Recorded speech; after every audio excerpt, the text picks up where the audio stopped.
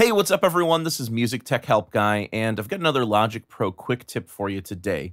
In this video, I'm going to show you how to set your auto punch range using the Marquee tool or by selecting a region.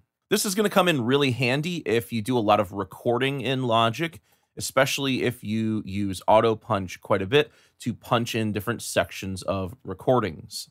So to start, let me just close out Auto Punch. And if you don't know how to get Auto Punch up here, you just right-click and select Customize Control Bar and Display, and then you can add Auto Punch to the control bar. So I'm going to go ahead and do that. But there is a shortcut to toggle Auto Punch. It's Control-Option-Command-P. So that's how you can quickly toggle Auto Punch. So let's listen to this recording. There's a mistake in here right around bar 3.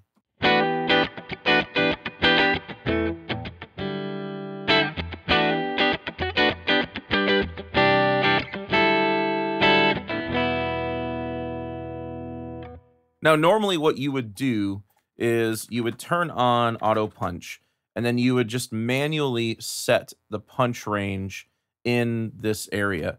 But as you can see, setting the punch range can be kind of finicky. It's a very small ruler up here, and it's kind of hard to grab onto. So, normally you would maybe do something like this. You set your punch range, you set the playhead over here, and you hit R to record. And what Auto Punch does is it only records the range within the punch locators or within the punch range.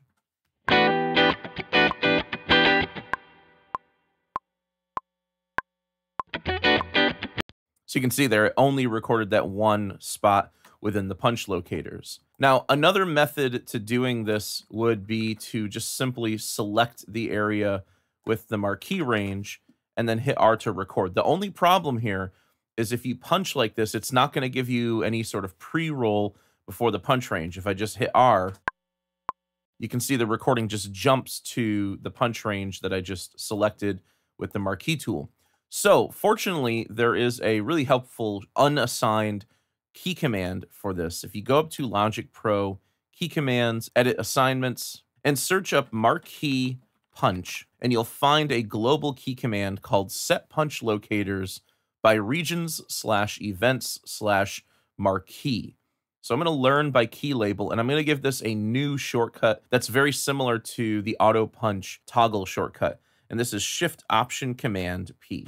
So now if I make a selection here with the Marquee tool and hit Shift-Option-Command-P, this automatically sets the punch range to the marquee range. This will also work if you select a region. So you can see there, it sets the punch range to the entire region, or if there's just a certain, smaller region within the larger selection, if you just select that region, use the shortcut, it will set the marquee range to the selection or to the region. Okay, so in a practical setting, if you're thinking, okay, I need to punch in bar 3, you just hit Control-Option-Command-P to pull up Auto Punch. Then you use your Marquee tool, which if you're like me, you're likely using it all the time anyway. And then you use your Shift-Option-P shortcut to set the punch range, set the playhead over here, and then just hit R to record.